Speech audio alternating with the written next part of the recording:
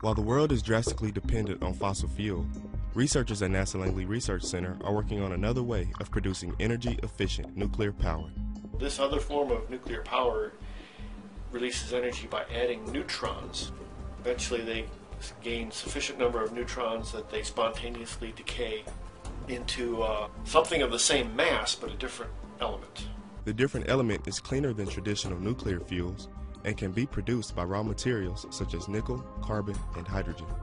It has the demonstrated ability to produce excess amounts of energy cleanly, without hazardous ionizing radiation, without producing nasty waste.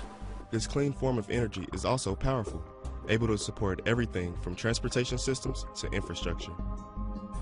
The easiest implementation of this would be for the home. You would have a unit that would replace your water heater, and you would have some sort of cycle to derive electrical energy from that, and then it would dump its waste heat into the water or air handling system for the building. So it would be a dual use thing. It would be sitting there producing heat, and then you drive electricity from it to run your electronics, power the house, power the building, power the light industry. And then the waste heat would be used for environmental control and warm water.